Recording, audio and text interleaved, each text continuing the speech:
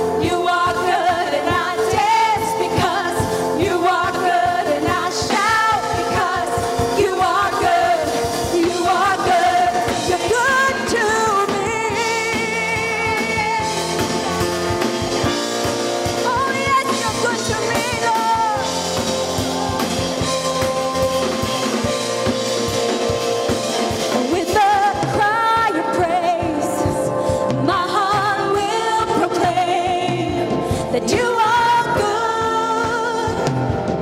You are good. And in the sun or rain, my life celebrates that you are good. You are good. And with the cry of praise, my heart will proclaim that you are good.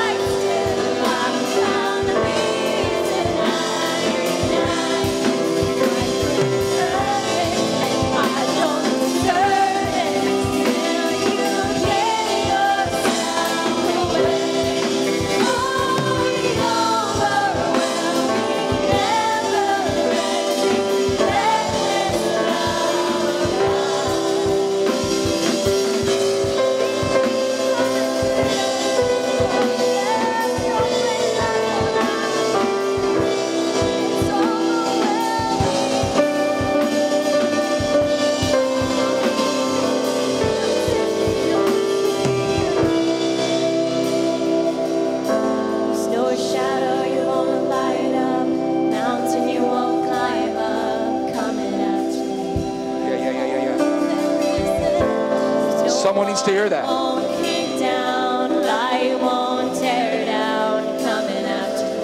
He hasn't given up on you.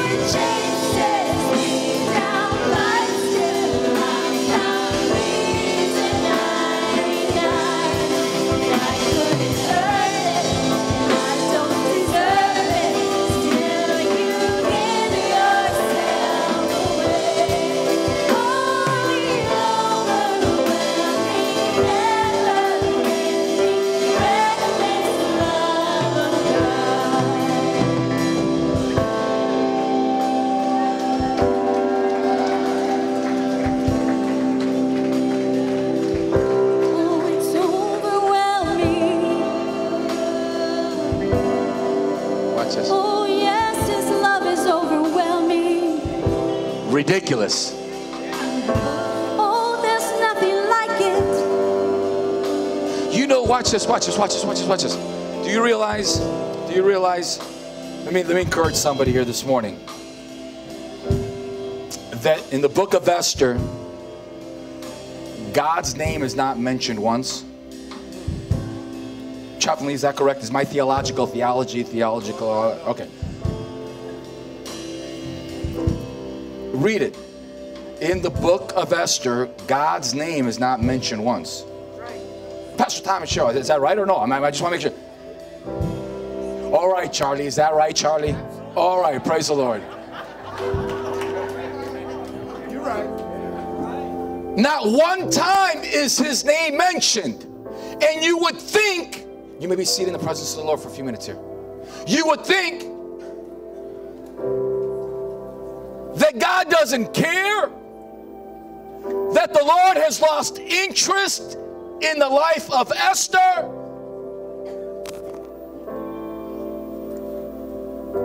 or the people of God and what they're going through and what's about to take place. And you're wondering, wait a minute, God, don't you see what's transpiring? Don't you see how the enemy is working? And you would think that God would show up and flex his muscle on behalf of God, of his people, in an explosive, mighty way. You would think you'd see his name once, at least in one verse. So at first glance, how hopeless, and you would think that he's uninterested and doesn't care and has given up. Do you realize that in the book of Esther, that in every verse, every chapter, every turn, that God was working behind the scenes? He was doing more on behalf of God's people. And for Esther, when it seemed like he wasn't around, he was doing. But what am I trying to? And if you read the rest of the story, now I don't got time. We know how the rest of the story, that there was a great victory, and Esther was given great favor, and when it was all said and done, what the enemy meant for evil, God turned around for his glory. Look at something, just read it later. It's a good read. Isn't that the way they say that, like in the books, like when you're signing doom books? It's a good read. It's a good read. Look at something, it's a good read. So right now, here's your word this morning for someone in this room. God hasn't given up on you, and you think that where you're at right now, where God hasn't heard your cry, God hasn't heard your prayer, God doesn't see where you're at and what's going on and the circumstances and the attacks of the enemy, and you feel like God is the furthest He's ever been in your life. And I'm here to tell you, God has sent me here today to tell you that He's working more behind the scenes now on your behalf to bring things together.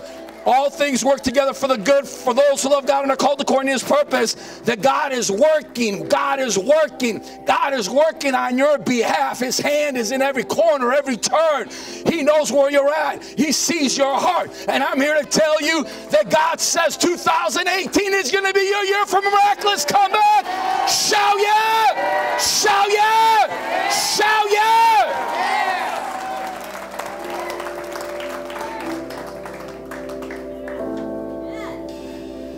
It's like a chef in the kitchen. God, I'm preaching now. And you're out waiting for the food to come out. And you don't see it yet. And you're wondering, okay, we put in the order, haven't seen the waitress or the waiter come out for a while. Don't they know we're here? Oh, did they forget about us?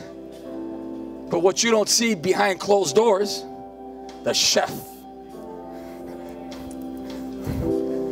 is putting things in order and the right temperature. You were the one that ordered medium well, so that's a little too red. So got to give it a little more time, amen, and just get it just right. So when the food comes out, you don't see what's happening behind the kitchen. You don't see everybody running around and the chef tasting, making sure that's just right. And no, throw that away. Do it again. Amen. It's got to be just right. Oh, look at someone say it's a setup. Just relax. Enjoy the music. The food's coming. And it will satisfy. I said it will satisfy. It will satisfy.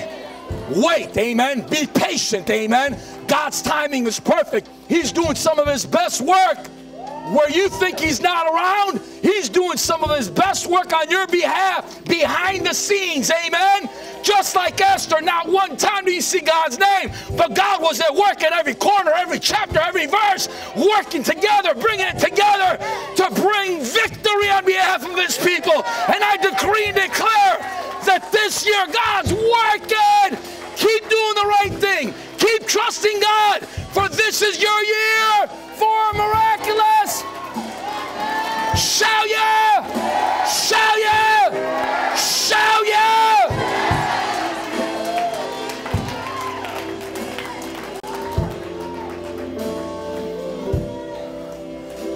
Charlie, come up here. Just good. We want to acknowledge somebody here today. Okay. Charles, come up here.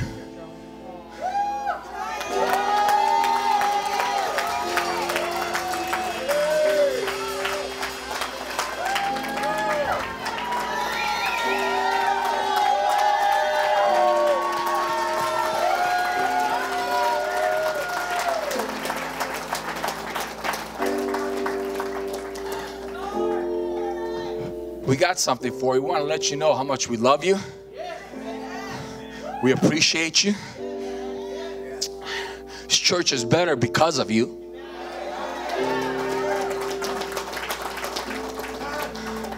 Chuck, why don't you a couple words about, because I know you've been just. I wanted to ask him why he does it. Okay, go ahead. So this brother here has got a heart to serve the Lord. He does more than a lot of us do. When they were tearing up the floor in the kitchen, he was leading the crew. He was keeping up with the big dogs, okay? He was breaking up that floor. And they were like looking, I'm like, Charlie, what are you doing? He was amazing.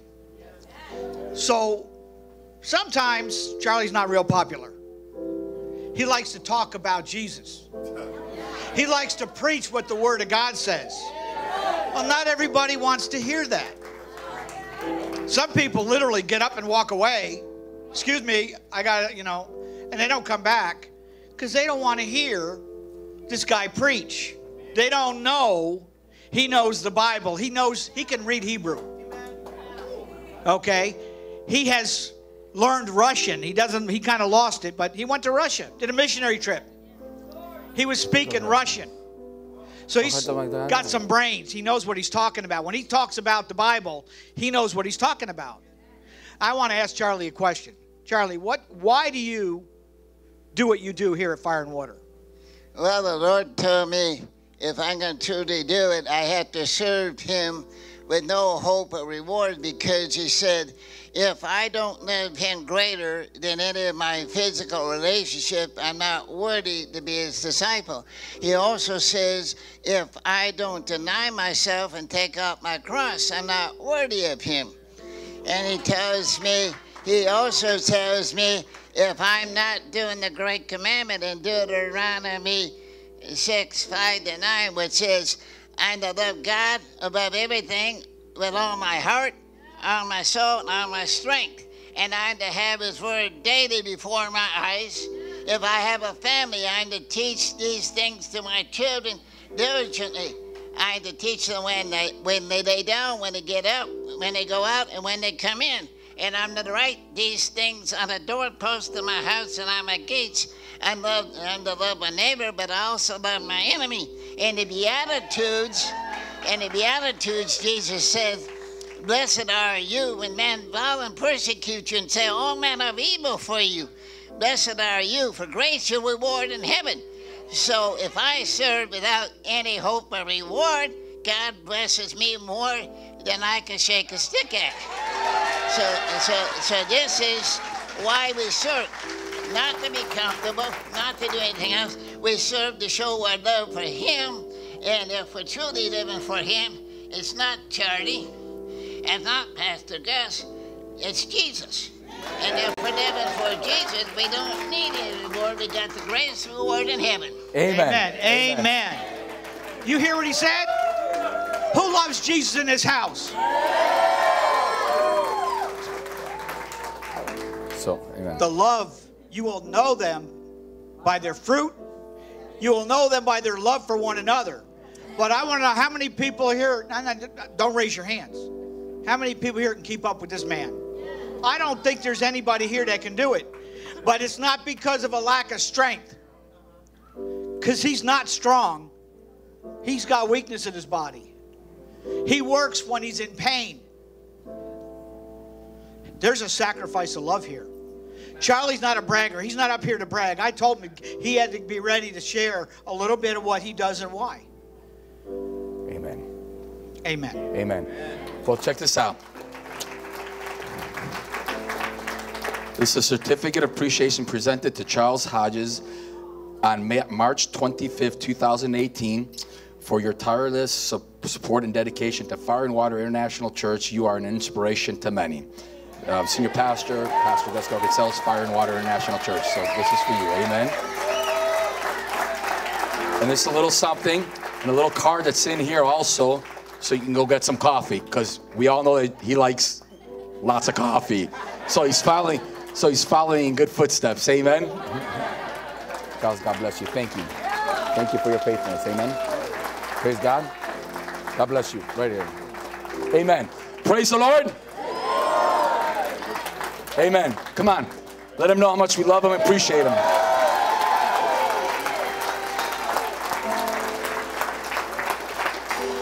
You may be seated in the presence of the Lord just for a few minutes, and we're going to go back to worship. Let me just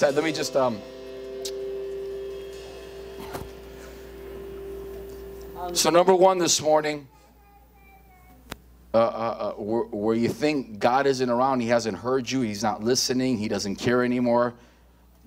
Your word is, he hears your cry, he knows where you're at. Keep trusting him.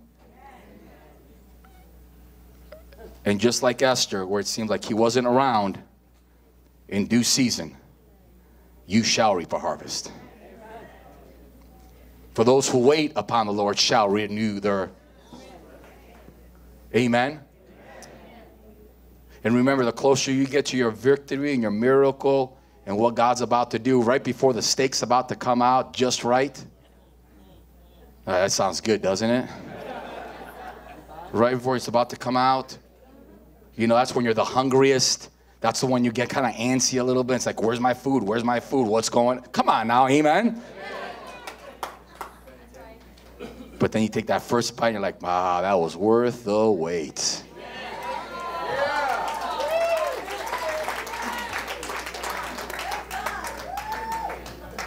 Look at somebody, just wait. God's timing is perfect. You are not overlooked. You have not been pushed aside. You're on top of his list. Now look at somebody, he's on top of your list. I'm top of his list. His list. I'm on top of his list. You're on top of his list. How's that possible? Because he's God all by himself. Amen. I said because he's God all by himself. Praise the Lord. Watch this. And number 2 here, God is speaking is, as we honor Charles here and just let him know how much we appreciate him. The Bible says the greatest among them is a servant. And one of the keys also to victory and protecting your victory and maintaining your victory and finishing strong. Amen. How many people want to finish strong? How many people want to protect what God has already done and want to protect what God's about to do also? Amen. Because you do understand when God's working and God's about to show up on your behalf, and there's the breakthrough, there's your miraculous comeback. As soon as that happens, immediately see, first of all, your comeback, your miraculous comeback always is under attack right before your comeback. But then once you get your comeback and your miracle and your turnaround, your breakthrough and the restoration and the healing and family salvation, whatever it might be, then your comeback, your miracle will come under attack. It's under attack before, it's under attack afterwards. Because the devil knows right after you receive your victory and your breakthrough, we have a tendency as a people to let our guards down. Let's relax a little bit. Finally. Oh, the steak was really good.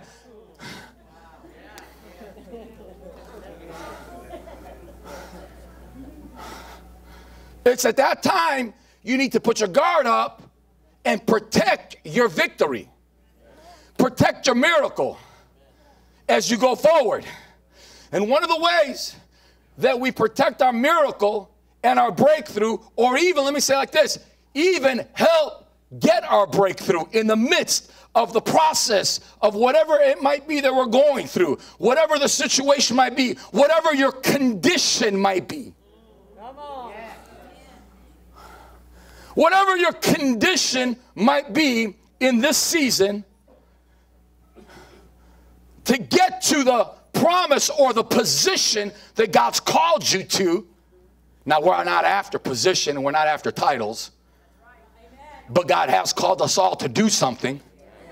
And by the way, if you're after the title or the position itself, you've missed it. Look at someone and say, you missed it. We need to continue to be after.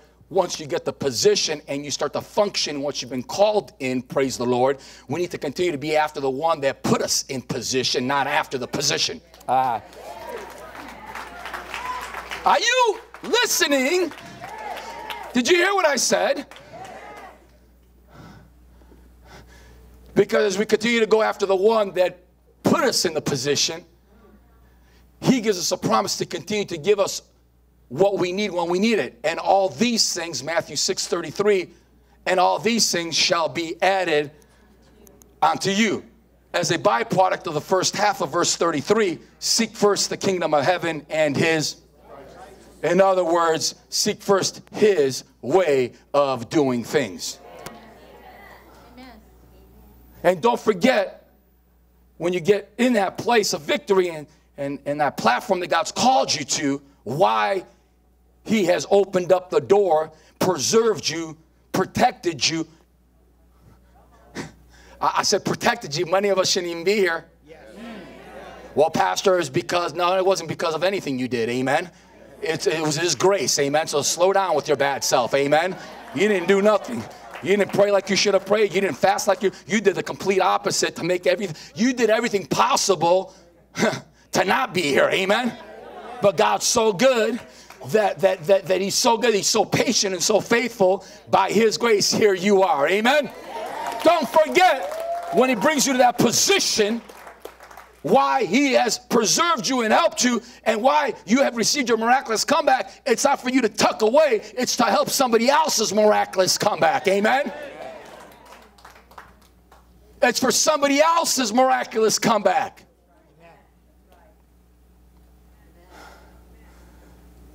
The greatest among them is a servant. How do you continue to protect the miracle? How do you, if I'm in the midst of something, or I'm in a certain condition that I'm struggling in, whatever that might be, do I need more prayer? Well, prayer is good. Yeah. Church, absolutely. Faith comes by hearing the word of God. Faith rises up. Without faith, it's impossible to please him, but he's a rewarder of those who diligently seek him. Yeah, that's all important. So all that stuff is good. But watch this. And here's where the enemy has tricked today's church. Once you get started and you have a condition, you need to sit down and just do nothing. You're not ready yet. We got to get you to a certain place. No, I'm ready to tell you the devil's a liar. You need to get busy. You need to start doing something. If this is your first day here, praise the Lord. There's something to do. Amen. As soon as this service is over, there's opportunities and places for you to get involved and start serving. Amen. Because that is one of the biggest keys to your victory, to get you out of your condition into God's position. Amen.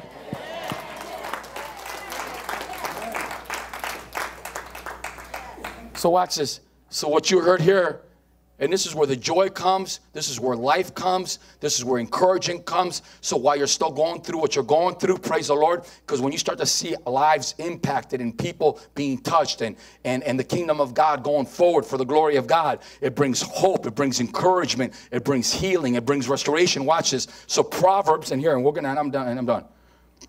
Proverbs chapter 12, verse 25. Proverbs chapter 12, verse 25.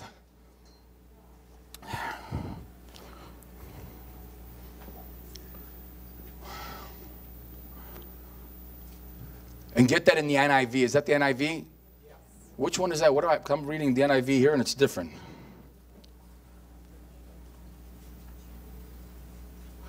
A generous. I want to read it out of this one.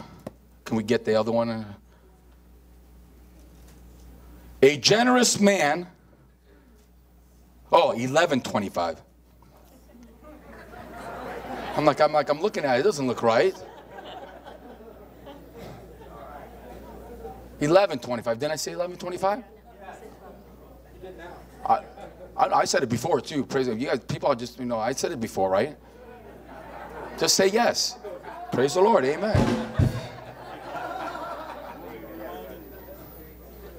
A generous man will prosper.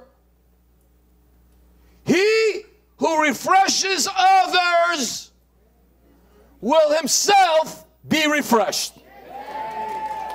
Look at something and say, there it is.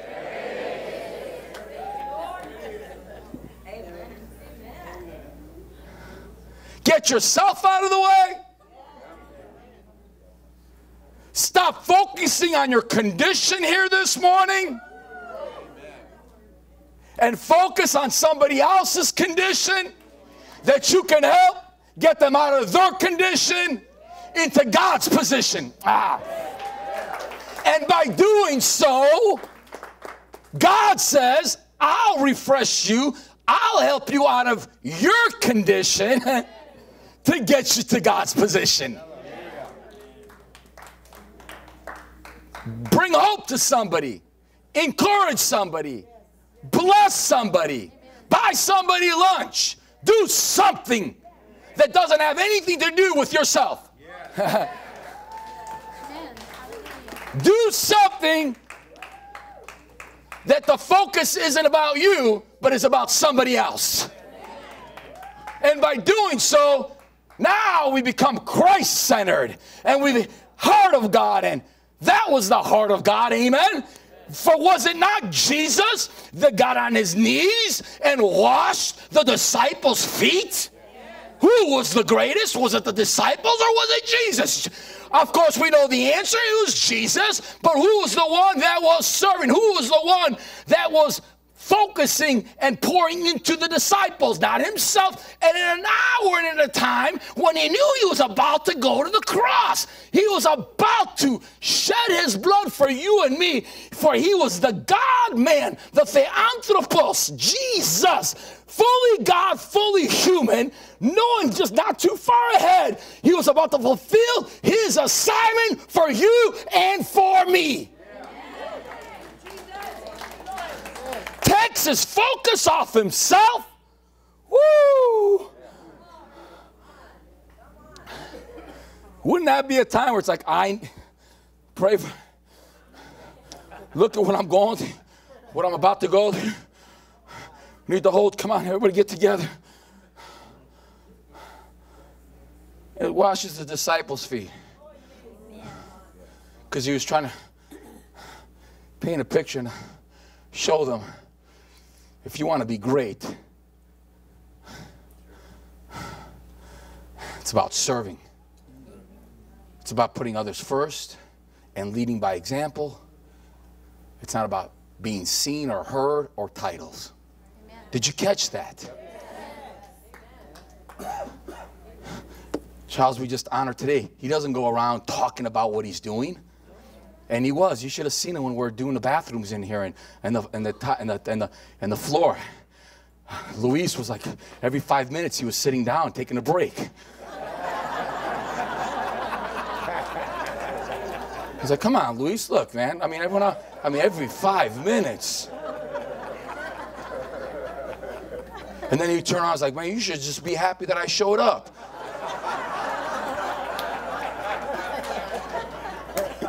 Hey, he tore it up. Give him a hand, amen. Him and Nick, both. Praise the Lord. So I'm just giving him a hard time. You know, it worked late hours and many others, but they worked out. They had what they were doing, and then they would come here and work some odd hours to have that kitchen looking the way it is, amen. And then when I was like, here, let me give you something, let me bless it, they wouldn't take the money. Nobody did. Nobody did. Did you hear what I said? Nobody did. Nobody did. I'm not trying to say I'm being not, you know, it's like somebody was like, oh yeah, you know, pray to God, you know. And sometimes when you bless somebody, here's the other thing. You bless somebody and it's like you don't even get like, you know, when someone blesses you, at least say thank you. Don't sit there like, well, I deserve this, or yeah, why wouldn't you do that? You need to get saved, repent here today, or you need to find another church, because that's not how we roll in this place, amen?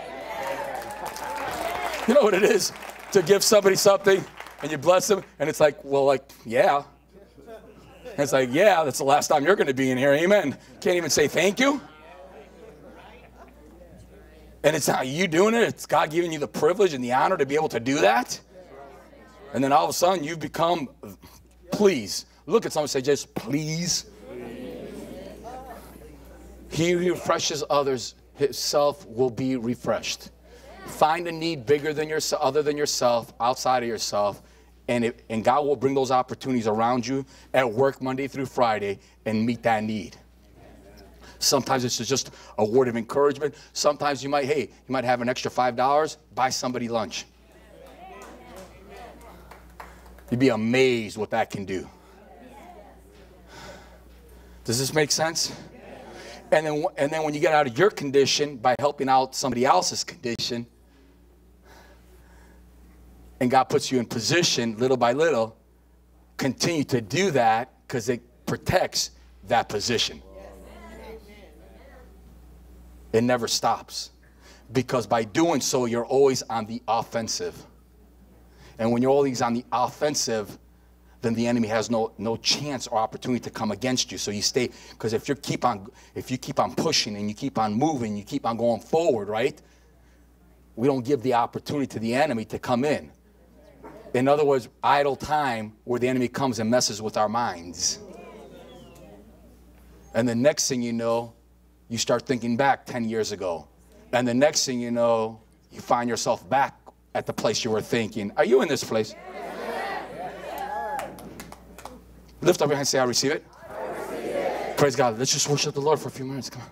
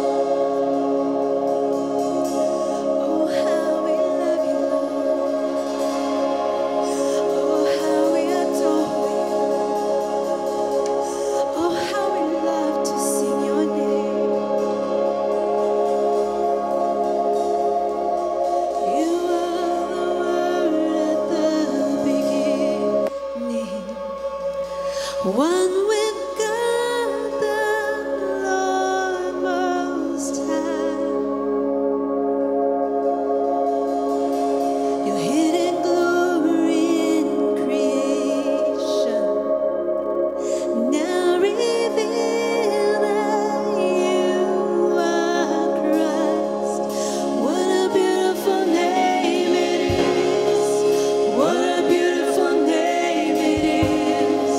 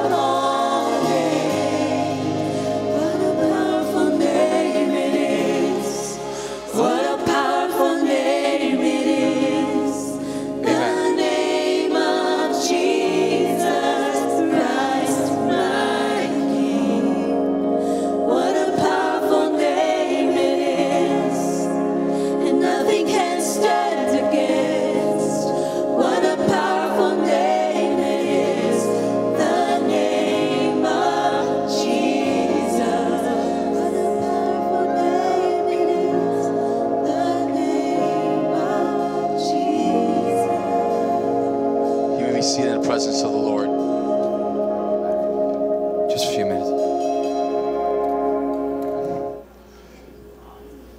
So number one,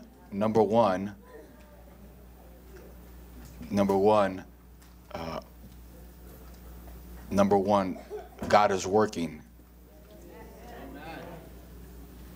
When you think he's not, he's doing the most on your behalf.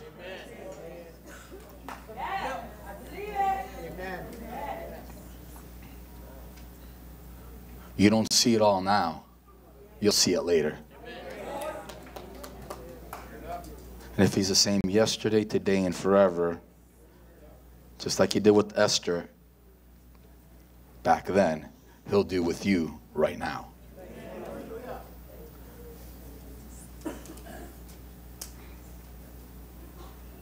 You have not been overlooked.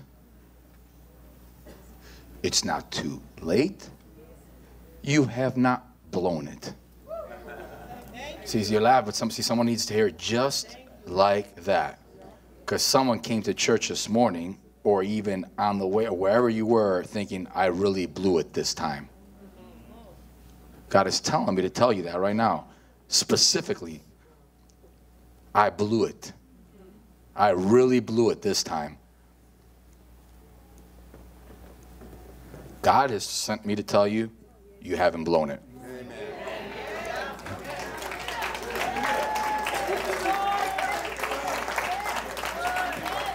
You know you're witnessing a miracle right now. Look how calm I am, huh? You guys see my sweater? It's like really. You haven't blown it.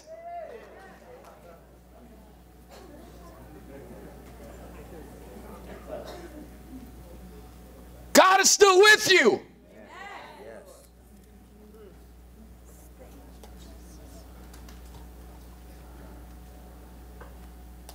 Keep believing. Keep doing the next right thing. Keep placing yourselves in places of victory. Even when you don't feel like it, when you don't see anything happening around you, when it seems nothing is taking place, if you continue on course, whatever your condition might be, I'm here to tell you, eventually you will come out of that condition into God's position.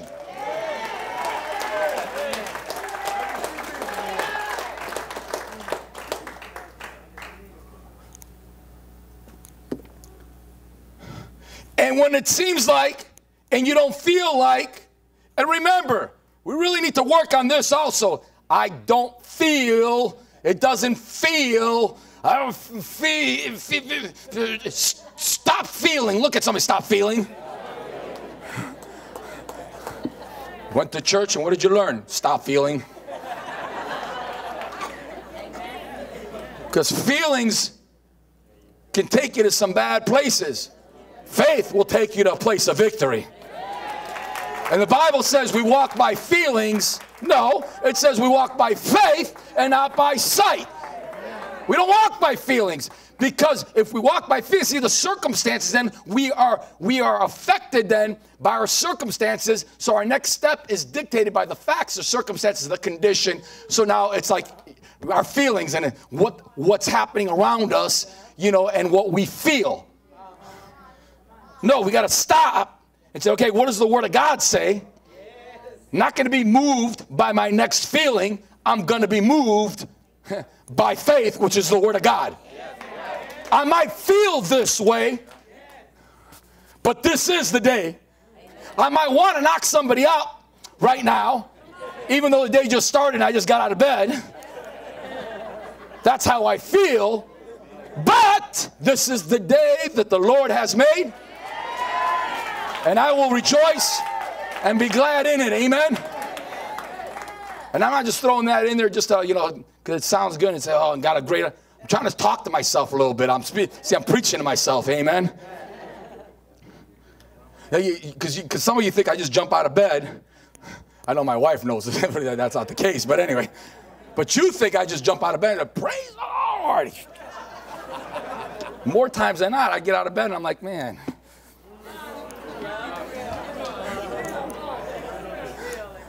Does that encourage somebody? And I'm going to say about 75% of the time.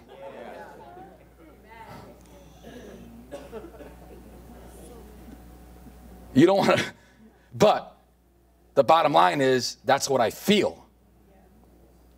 But I'm not moved by feelings. What does the Word of God say? So you got to start lining up yourself in the Word, speak the Word, and then do the next right thing. This morning, the next right thing was to get to church. I'll be honest. I ain't scared. All right? I ain't scared. This morning, just driving, it's like, I got up and I'm just trying to get my car. Anyway, I got things in my mind and and then we get in the car and then just what was I like this morning? Oh, never mind.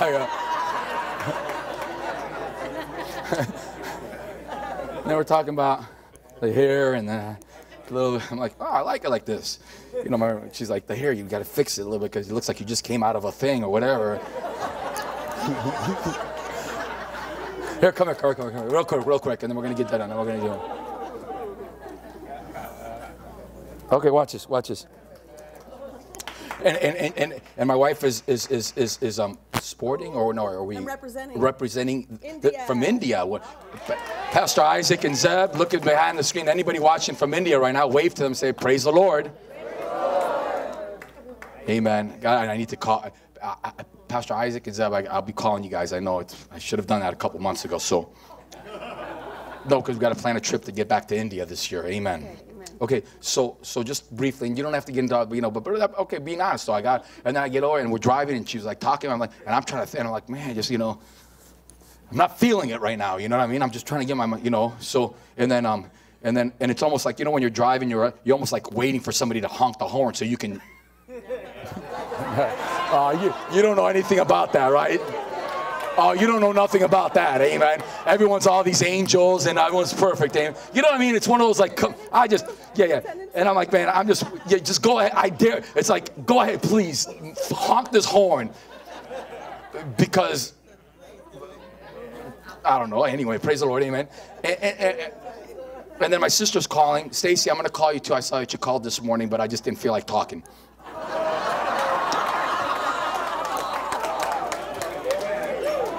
Do you guys feel better? Do you feel better?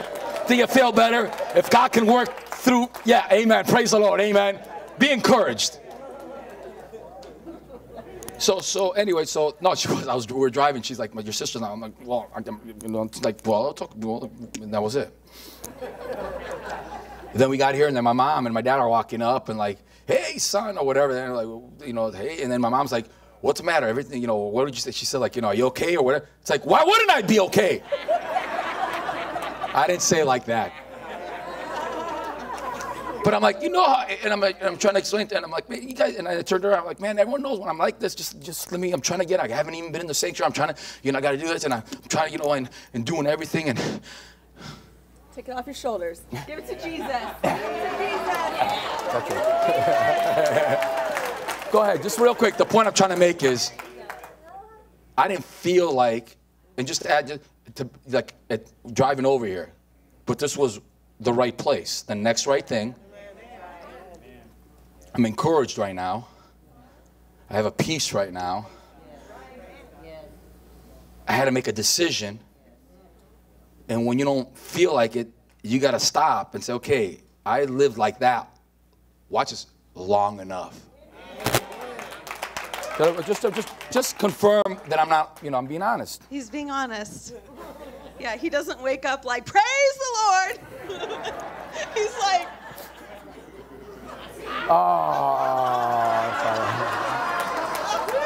And then I'm usually like, good morning, how you doing? It's for real, she does. Or I'm like, good morning, sunshine. Like, morning. I'm like, should we snooze it? How much more time do I have? I'm like, 5 minutes. He's like, yeah, let's snooze it. Like, I think this morning was, this morning, more minutes. Yeah, this morning I think she said, going, she's like, good morning. I'm like, what's up? Oh, yeah. I said, good morning, sunshine. He's like, what's up? I'm like, sunshine. Amen. Amen. So yeah, so he's just, but he's human. You know, we're all human. Like when he's up here, this is the anointing of God, for sure. I mean, he's literally led. It's true. For sure. No, for sure. And so it's beautiful because, you know how and you know, this whole front row is like, yeah, amen. We know that. Wow. What does that mean? But it encourages all of us because God can use us. It That's doesn't right. matter. That's the So what message. he does That's is he the gets in message. position. He does the next right thing. So even between this service until tonight's service, and then you have a service Monday too. So even from now, you know, it's like there's going to be battles. It's going to happen. The devil's pissed, right? When God uses him to set people free, the devil's pissed. So he's like on the top of the list. But we don't care because Jesus is greater, right? But so there are going to be battles. So you just look at it and you just say, hey, you know what? It's all good. Because it's like we're in this battle, but we're not alone. We're in it together. And so the real part of it is like, yeah, he gets up and he has his challenges, but it's like all he has to do is get here. Once he's here, boom, he's on point. Led by the Holy Spirit, and he's in it. And most all the time, you would never know what he went through. You would never know the battles that he fights. You would never know. So we thank you for all your prayers. Because Jesus is in control and he has the final say in all of our lives. And that's why it's so important when the Holy Spirit brings like a picture of somebody's face or their name to our mind. It's to pray for them. It's good. It's to pray for them. You'd be surprised what that person's going through at that moment because we don't really know. We can dress up looking good. You know what I mean? God cleans us up very well. But we still have challenges on a moment-to-moment basis. So thank you for your prayers. We love you, church. Amen. Praise the Lord. Amen. Amen. So just the point again is keep getting to the place of victory. You do the possible, God will do the impossible. Get to church, get around the right people, cut the wrong people out. Well then, but they need to be reached for you. Okay, they'll find out where you're going and they'll make their way over here if they really want to. You see what I'm saying? So listen, press in, work. If you're not at work, as everyone, like I learned a long time ago, when the church doors are open, be here. And watch what God will do. And know that God has not forsaken you, that it's not too late, and you have not blown it. And your miraculous comeback, if you continue to trust God and not give up, is going to be for somebody else's miraculous comeback. So God has not given up. He's working on your behalf. If he's for you, who can be against you? Number 2. He who refreshes others will be refreshed himself. Look for opportunities to be a blessing. And watch how, number 1, you're impacting and bringing life to somebody else and bringing hope. But that'll come back to you and your condition to help you overcome your condition to get you in a God position. And then afterwards, too, once you come out of certain conditions, it's a way to protect your God position. You never stop. Stay on the charge. And actually, after great victories, we take it up to the next level. Find opportunities. And with that, where's Pastor Ronnie at? Praise the Lord. Come on, Pastor Ron. Watch this. So watch. Number 1. We said number 1. You haven't blown it. God's working on your behalf. He's in the kitchen. Amen. Preparing. Number 2, someone's like, really? God's in the kitchen? Well, he is. He's everywhere. Amen. So he is. Number 2, he who refreshes others will be refreshed himself. Take the focus off yourself and put it on somebody else and watch what God will do. The greatest among them is a servant. And number 3, who wants to be wise? Oh, just about, all right, 50% are like, yeah, I want to be wise. Well, here's your opportunity to be wise. Just a little further down in Proverbs chapter 11, verse 30, the fruit of the righteous is a tree of life, and he who wins souls is wise. So you're telling me, Ronnie, is this telling me that if I'm about soul winning, there's wisdom? Is that what it says? Okay, go ahead. So next Saturday we have outreach at 9:30 here.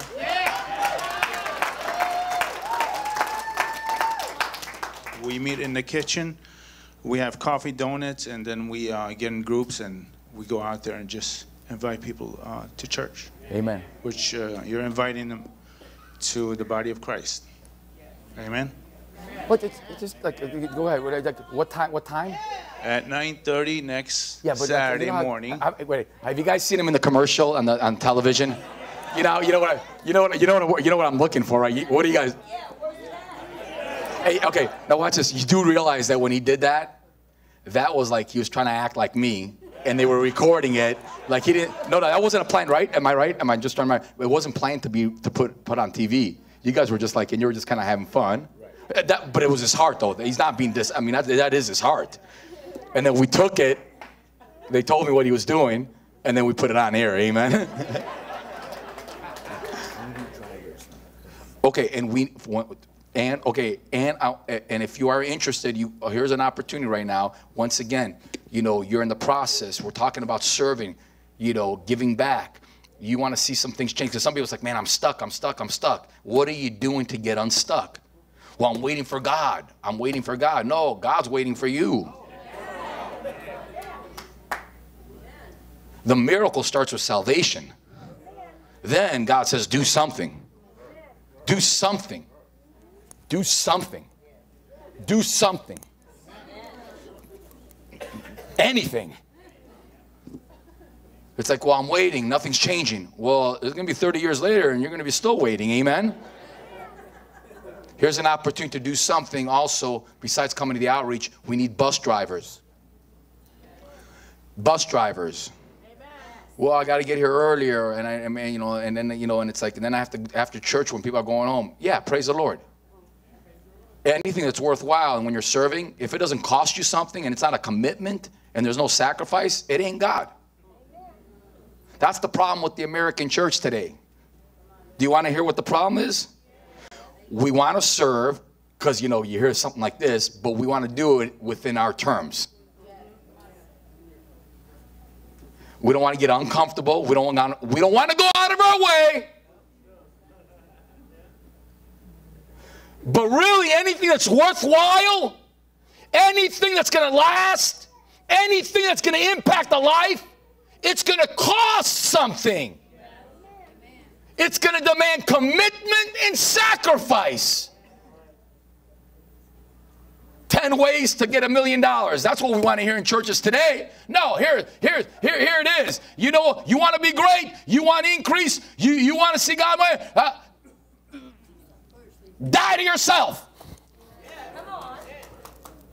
Sacrifice. Commit. And then try to stay committed. We want to see a move of God. We want to hear all this, we want to hear all the cute stuff. And, well, the move of God is when we get behind this pulpit on a Sunday between this hour and this hour, and then God will. No, you want a move of God? It ain't out there. It's not what's going on out there. The reason why we're not seeing a move of God and it seems like, things are, and in this country, what's happened the last 50 years, it's not because, like I said last night, the liquor store or the person that's on the street or the gang member down over there. No. Actually, watch this. Praise God. They're waiting for the church. Some aren't coming to church. Why would they want to come into church when there's no love? People come critical, judgmental, and we're saying the reason is because of this, the reason is because of that, the reason is because of guns, the reason is because of that. No, it's not. It's because the church is lazy. I said the church is lazy, doesn't want to get uncomfortable, it's self-centered, gets offended at every which thing it's said, jumps from one place to the other, can't stay committed, can't stay with it. Are you all right? Yeah. If my people who are called by my name will humble themselves and pray and seek my face and turn from their wicked ways, I will hear from heaven, forgive their sins, and heal their land. 2 Chronicles 7:14, there it is. It doesn't say the people, it says if my people, period. That's you and me. We want to see something great happen, commitment. We want to see something great happen, sacrifice. We want to see something great happen. It's going to cost something. If it's not costing you something, it's not, man, you are not in something that is significantly great.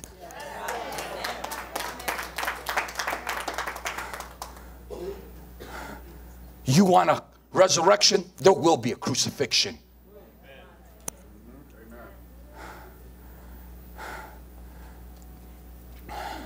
You can't have one without the other. Bus drivers. We need bus drivers. How many would you like? I don't know. Give me a number. We're now at least 3, 4. You know what he tells me? He wouldn't tell you in front of you. You know, we can have so many more people. I can reach so many more people, but I just don't have enough drivers.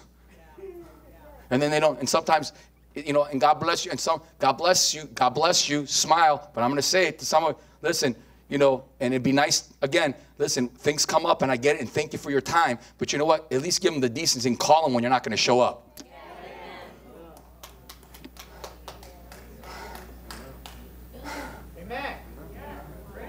How are we supposed to reach a city when we can't even get a phone call? And to my teachers also. Come on, Pastor. And then we're stuck with no teachers. And I'm like going off on everybody else going, well, what do you mean? What's going on? Well, I don't even know. They're not here. Well, no one called? Well, some do and some don't.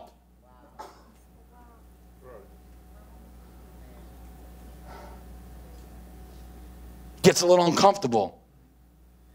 So, that's ministry. You said you want to be in ministry, right? You want to be in ministry, right? You're not ready for ministry. You can't make a phone call. You're not ready for ministry. You can't even make one phone call. You're not ready for ministry.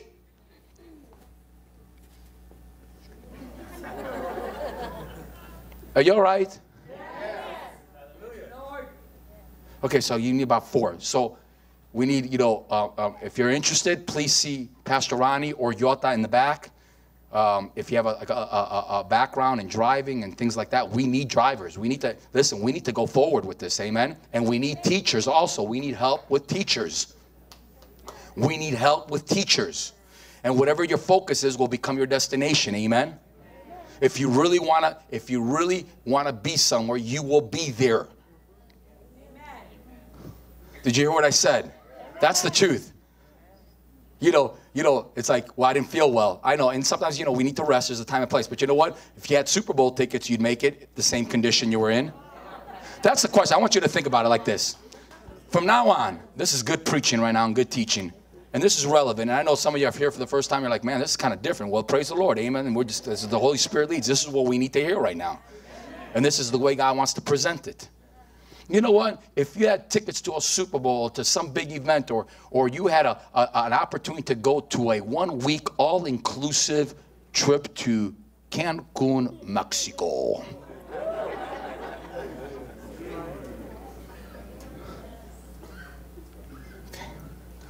The condition you're in, would you still make it on that trip? If you know, or would you say, you know what? Because that same condition that you were in, you didn't make it to church or your commitment. The point I'm trying to make is, would you still make it to Cancun though? And if you would make it to Cancun, then I expect you to be here early.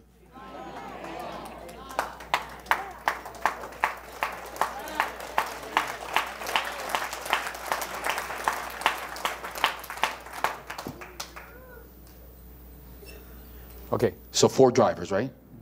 Let's say 5. Whatever we say can 5. get. Say 5. 5. 5. Amen. So this Saturday, 9:30, we're having fun, but this is serious, amen? Because we're talking about people, we're talking about souls, and we're talking about this is what we do. And here's an opportunity to refresh others. This Saturday, we're going out and reaching people, inviting them to church, 9:30. Breakfast, fellowship, all that good stuff, and then we're going to go out. Amen? And then see Pastor Ronnie or Yota in the back if you're interested in helping in that area of ministry. Amen? Now let Pastor Ronnie know how much we love him.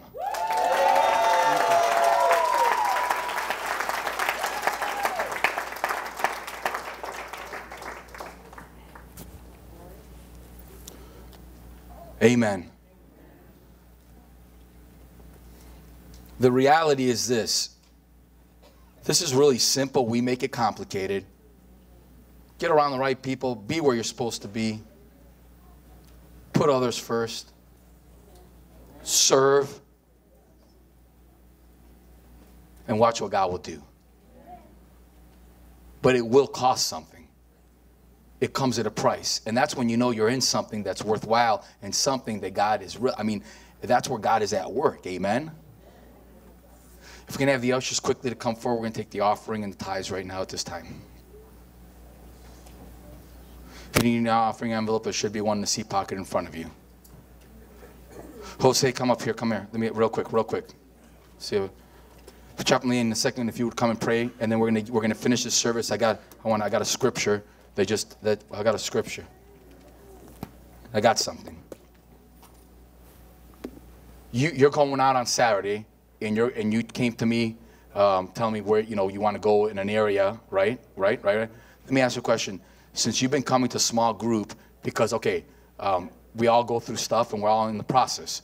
Can you say that ever since you've really pressed in, because you've pressed in, you've been coming to small groups, you've been coming to outreach because you came the last couple outreaches. I know you and Roy had a group that you guys went out to. Has it helped you with number one, you're helping others, but has it helped you personally by doing that? Yes. Okay, just search that. Yes, it has.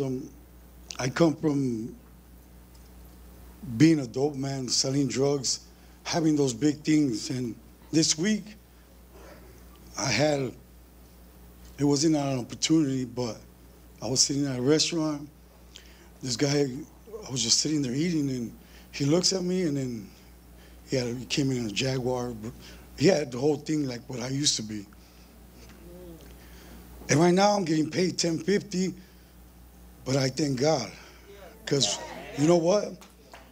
Even my boss but we want to give you a raise. I said, you know what? Just hold up. I got hired full time. But you know what? If I gain the world and I lose my soul. So as I'm sitting there, the guy's looking at me, and he's all like, hey, what's up, homie? I was like, oh, how you doing? My name's Jose. He goes, oh, you just got out of prison? I was like, yeah. He's like, I know what you're going through. And he's like, hey, man, you want to get my number down? And I'm like, well, what are you talking about? He's like, well, come over and sit with me. And he's like, I could tell you this right now. He goes, you'll be making $4,500 to $10,000 in a day. Talk about the devil himself, huh? And then I just started like, man. But then I said, you know what? I'm not trading my salvation for nothing.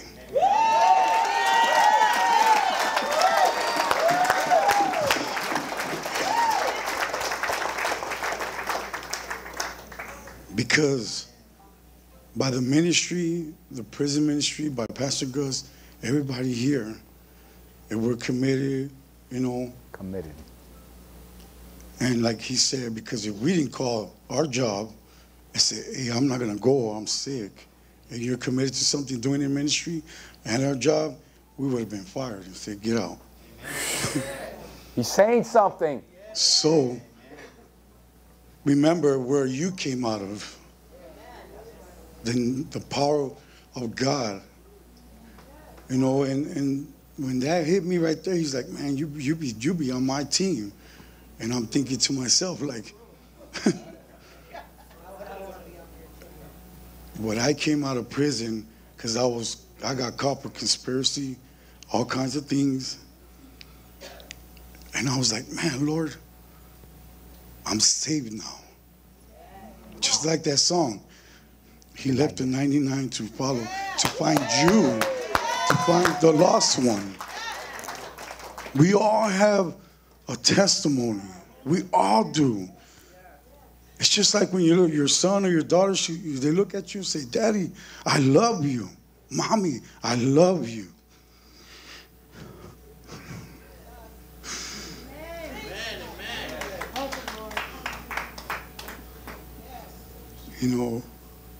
That's how God is with us.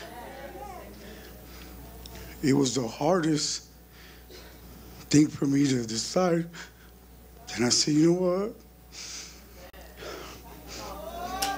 I'm going to take what the enemy took from me. You know what? A car don't make you. Clothes don't make you. You know what? When you're walking with God, He's putting you in the position, man, for victory, for more victory, for more victory. I shouldn't even be standing here. I've been shot 5 times. I have the bullet in my leg. I've been stabbed twice. And just like the brother said, when he was in the cell crying out to God, my daughter almost lost her life in 2017. And I cried out to God and through a phone. And when she was in ICU, my sister took it in, and they said they were going to pull the plug. And she got me a visit through that phone and through God, through that prayer. And when I was praying, she heard my voice, and I said, Jesus, you're going to take her out of this. This machine started going crazy. So I'm just letting you know that Jesus, we serve a mighty Jesus. He's not dead. You know what I mean? Hey, it says it through that song. He'll kick down the walls. He'll bring you out of that miry pit that you're in. But we have to put ourselves in position. It's not coincidence that you're here. It's not. It's not. Yeah, like the pastor says, we have to sacrifice. We have to yield to Him. You know, we have to yield to the great I am. The one that saved you, the one that loves you, the one that He wants to embrace you and just give you the love that Amen. I've never felt so free now.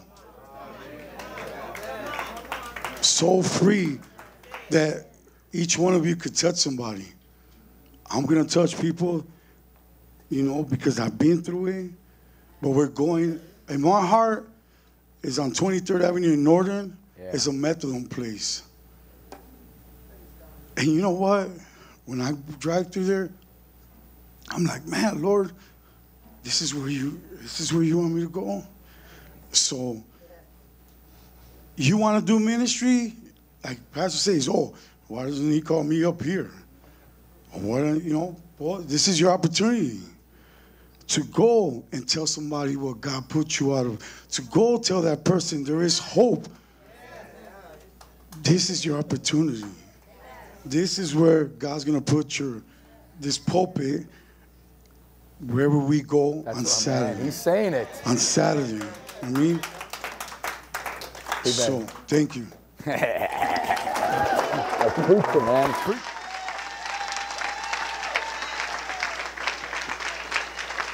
And you know,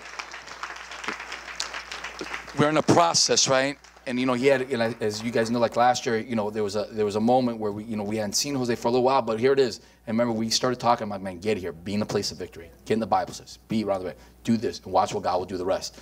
So I believe, as you just shared that testimony, even what he went through this last week, that would the results be maybe different a year ago or so if he wasn't, you know, because right now he's been coming to outreaches, he's been at the Bible studies. Susie, he's in your guys', you and Roy's group. You see him at the altars. I bring him up, and he ministers to some of the guys up here. He comes to the services, and I know it's not easy. I see on his face, I know it's not easy sometimes. But right now, look at by doing so, it's brought him to this place. And by the way, what you were seeing here was just a little glimpse, because you're looking at a future preacher. You understand that, right?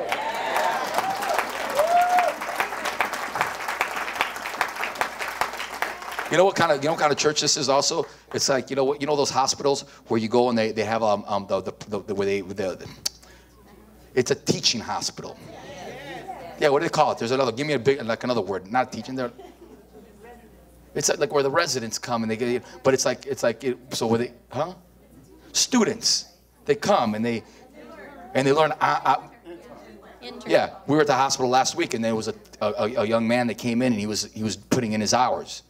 So what I'm saying is, by the way, just so you understand what kind of church this is, there's more going on. Okay, we're hearing testimonies, we're doing this, but there's a lot of people in this place are on the go in training here. Amen. And even Jose and many others, like right now, what that was also building up the small groups to talk, to get stuff out, and then forgot to raise us up. And right now, because when I started, I had little opportunities in front of a Bible study for 10 minutes, and then I was in front of a church and I shared a couple words, and you get your faith builds up and you get a little stronger and a little bit more bolder. So this is what this is all about, amen. This is the trauma center. We already know that, and the doctor is in. And praise the Lord, and God's raising up a great army in this place. Chaplain Lee, would you please, what was the message? Because when I was saying condition and position, you preached something on like position, condition. Yeah. What was it like? What was it? It was a third one or something you said. Remember, it was a while ago back. Do you know what I'm talking about? Something?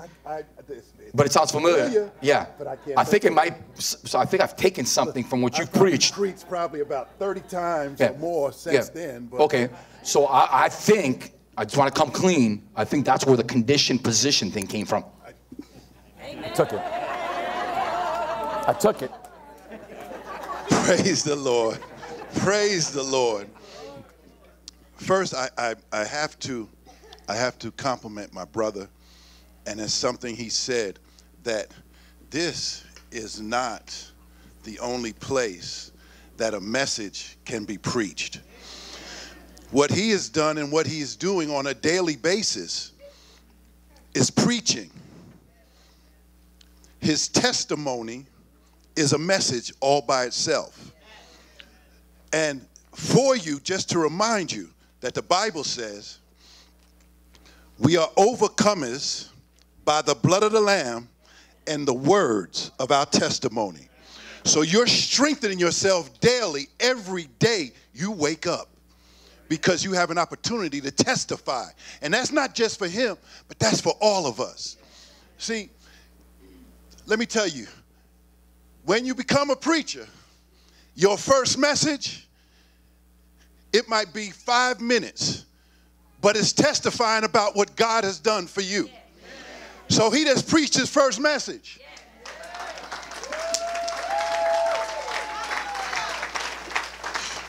When you can stand up and not be ashamed of the God you serve, and able to tell somebody what he has done for you, that brings encouragement to somebody else. Because if he can do it for you, no good, filthy, sinful, useless, until he gets a hold of you. My brother, you'll be able to witness to people that Pastor Gus and I, Pastor Tom, and all the other preachers would never be able to get an opportunity or a moment to entertain the Word of God with. You're going to be able to speak to people. How long you've been out of prison? 1 year and 3 months.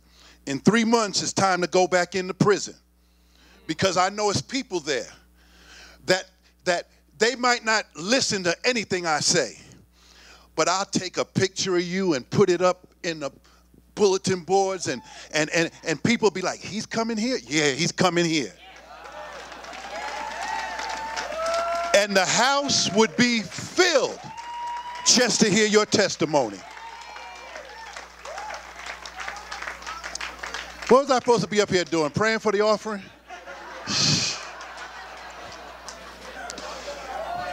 All I know is like the last, like some of the latest services. It's like it reminds me of some of the conferences we used to have.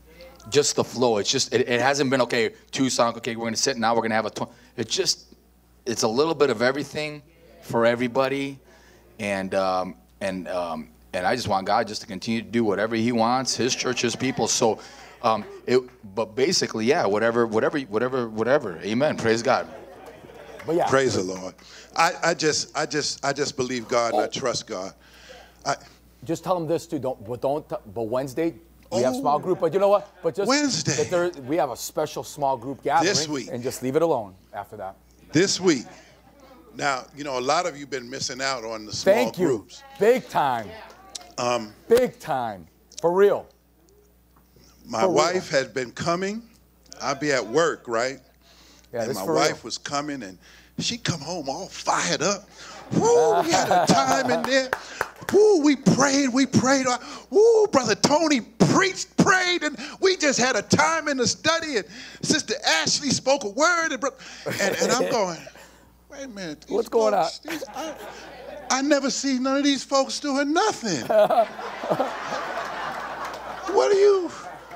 Where's this going on? You all excited, and then her phone be blowing up with text messages, and she'll start reading them and going over what was taught about the week before and what's coming up, and somebody's texting her about they going into the hospital, and I'm saying, who are these folks texting you?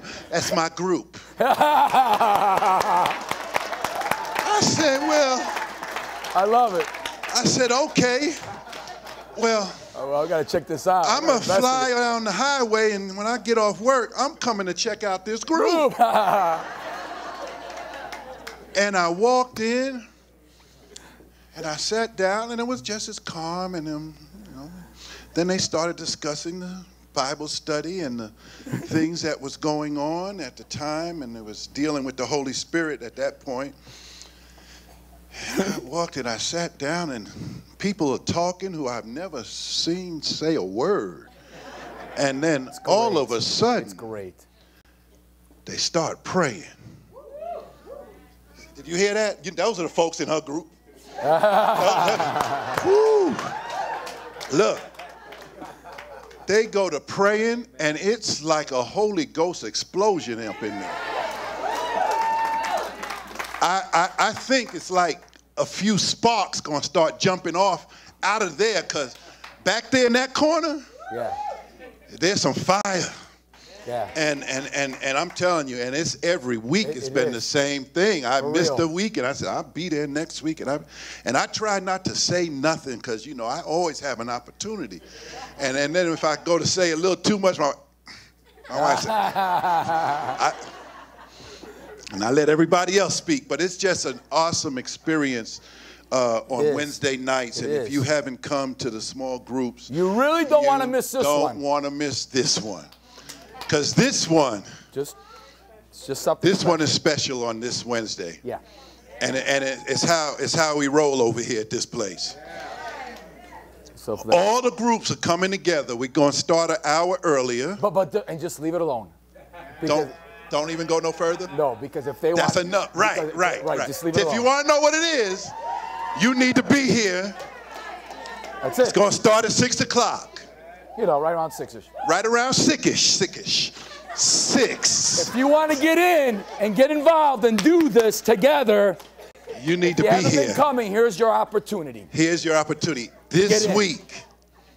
Okay. And I'll say no more on that. That's it. Let's pray for the offering. Let's pray. If you have your offering in your hand, just hold it up for the Lord. Father, we thank you, oh God, for this day, for this time, and for this hour. God, we recognize, Lord, that this week is the week leading up to the greatest day in history, where you got up.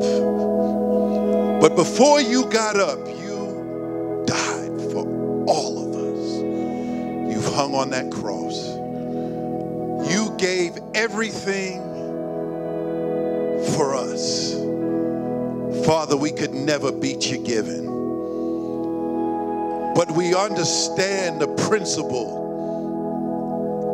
of giving, not to receive, but to be a blessing. We understand the principle of giving back to you a portion of what you have given us. So in advance, we tell you thank you. Thank you, Father, for taking the time out for us. Taking time out at this moment to receive from us that portion.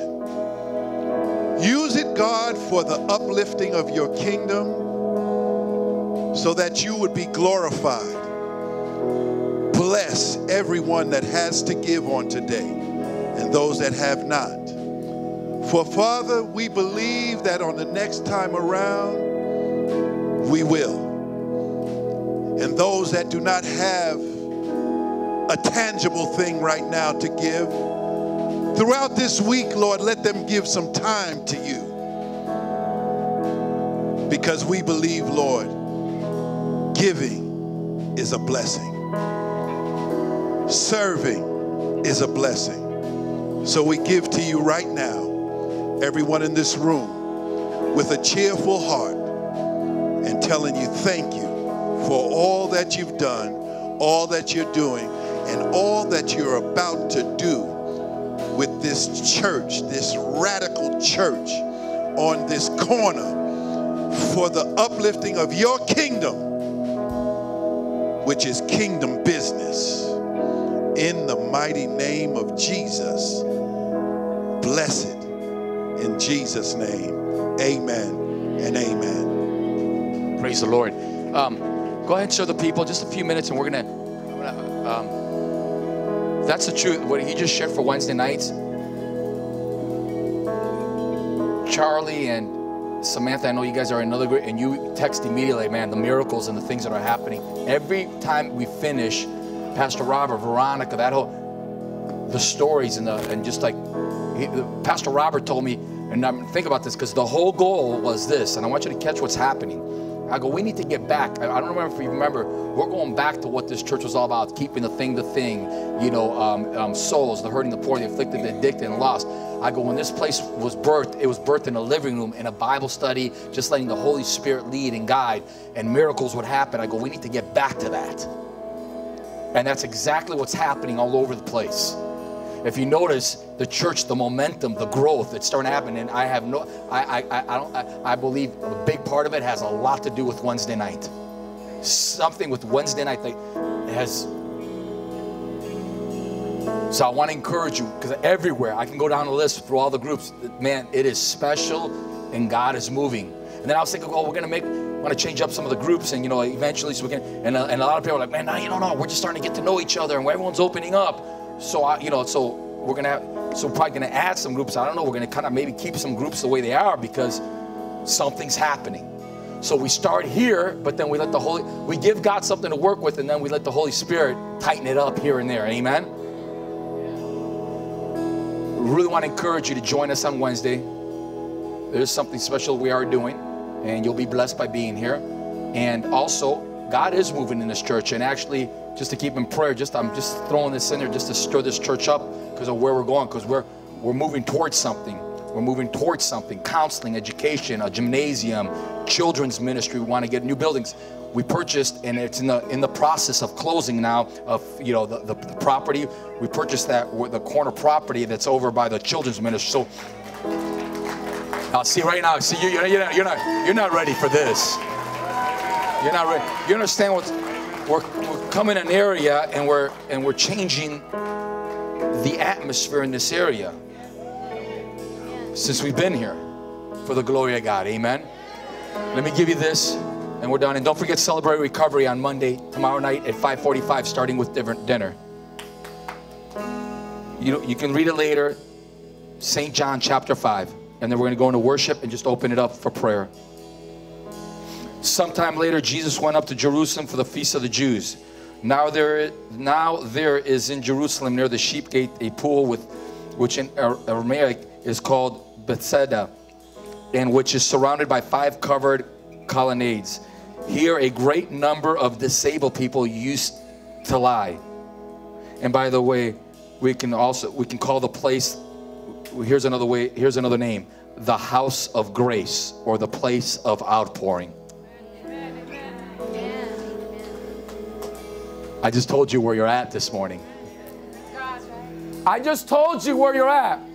And all I got was, amen. But if you got a condition, You got a strong amen, because if you got a condition, that's the place you want to be right now.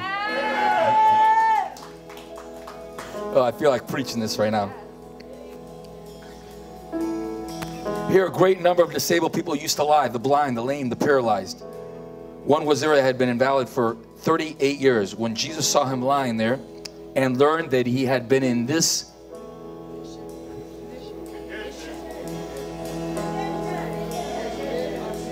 condition for a long time, he asked him, "Do you want to get well?" "Sir," the invalid replied, "I have no one to help me."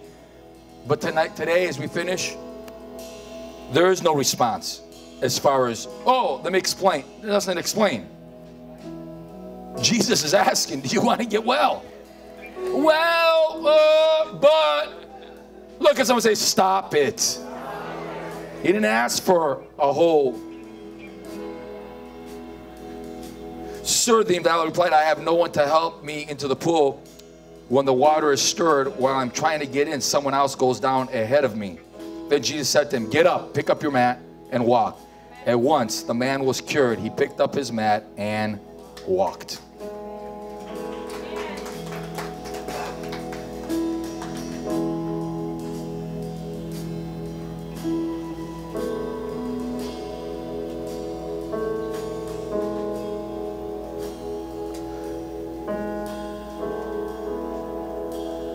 You're at the place of outpouring.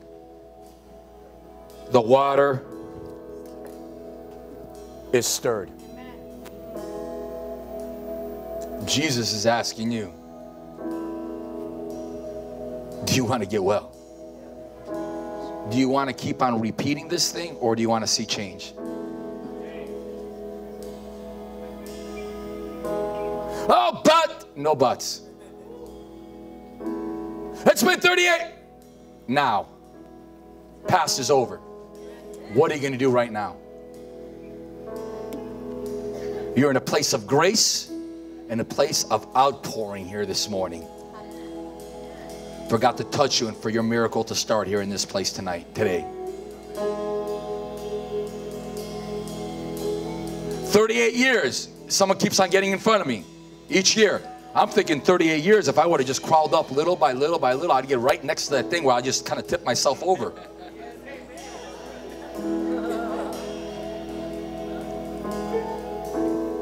We're getting the victim mentality out.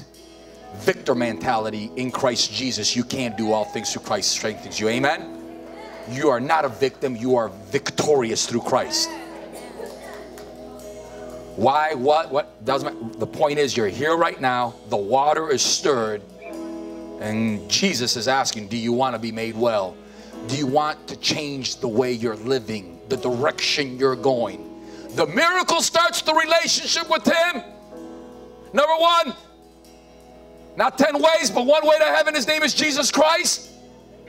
It's not the way you start, it's the way you finish. And God is not intimidated by your sins, but He died for every one of your sins.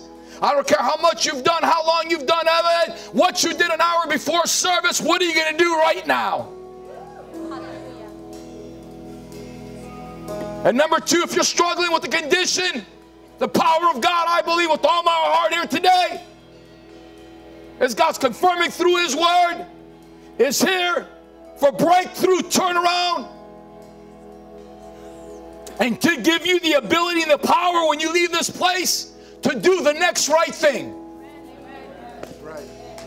For some, celebrate recovery tomorrow night. For others, Bible study on Wednesdays. For others, on Monday, you're going to have an opportunity to be a blessing to somebody and bring hope to somebody on a Monday at work.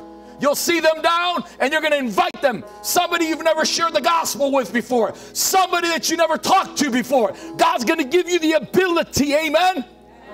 So you can continue moving from your condition to God position. Are you in this place? Let's stand to our feet. The water is stirred as we worship the Lord right now. If you're in this place and you've never given your heart to the Lord, the miracle starts with the relationship with Him. If that's you, I want you to make your way up here. If you need a breakthrough in some area of your life, a touch from God, I want to see you come up to this altar, amen? If someone needs help, praise the Lord, amen? Someone's next to you, maybe they need some encouragement. Come with them. Help them get up here. Amen? Amen? Come on, every hand lifted up and worship Him as we come. Yes. Yes. Casting every care on you. Yeah. I have carried them enough. Come on.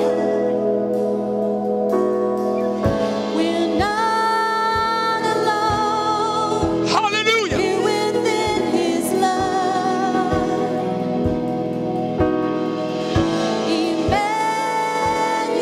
Emmanuel. Come on. He is still with us. Come on, come on, come on. The water's stirred. Come on. When the world becomes too much, near the cross I will remain until every fear is still. At the Come on. mention of your name, Just love Him. we're Yes. not alone. Here within His love.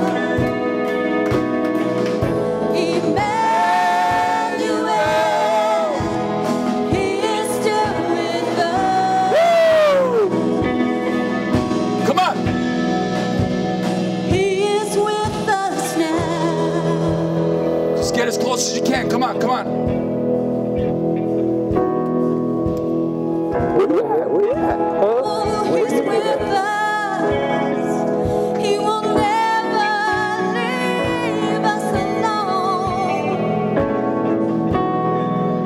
Oh, His grace and mercy's all around. Hallelujah. Just a few minutes. Just worship. Just worship. Mercy is Just lift up your hands. falling